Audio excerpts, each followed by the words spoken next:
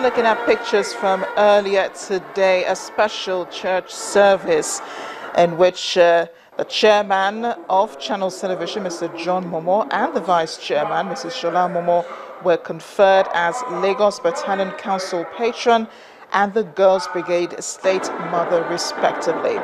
Today was all about the Boys and Girls Brigade at our Saviour's Church in Lagos, Southwest Nigeria, which enrolled a new member into the 26th Lagos Company and the 18th Lagos Company of both Boys and Girls Brigade, respectively. The Vicar of the Church, Venerable Igein Isemede, says the enrollment ceremony is testament that parents are fulfilling the wishes of the doctrine of Christ.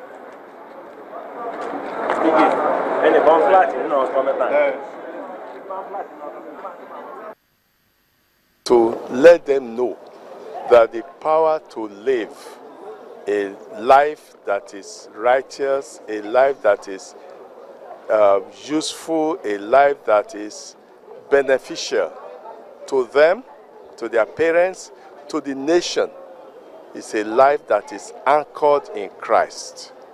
And that's why the motto of the Boys Brigade is sure and steadfast. When that life is anchored in Christ, come what may, all the problems of life, they'll be able to cope.